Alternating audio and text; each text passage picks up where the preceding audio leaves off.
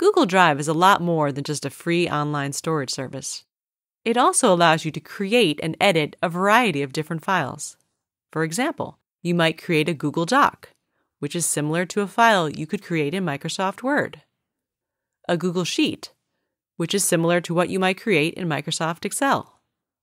Or a presentation, which is similar to what you might create in Microsoft PowerPoint. Creating a new file in your Google Drive is pretty easy. Just click the New button, then select the type of file you want to create. In this example, I want to make a document, so I'm going to choose Google Docs. Your file will appear on a new tab in your browser window. Now you can locate and select Untitled Document in the upper left corner and give your file a name. When you're done, press Enter.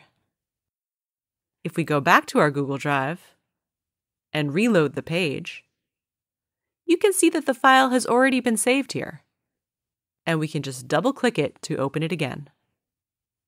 Now you may also notice that there's no Save command, and that's because every file you create on Google Drive is saved automatically as you work.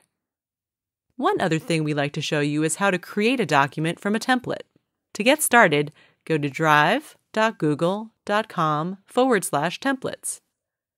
In this example, I'm looking for a resume template. When you find a template you like, just double-click it to open it.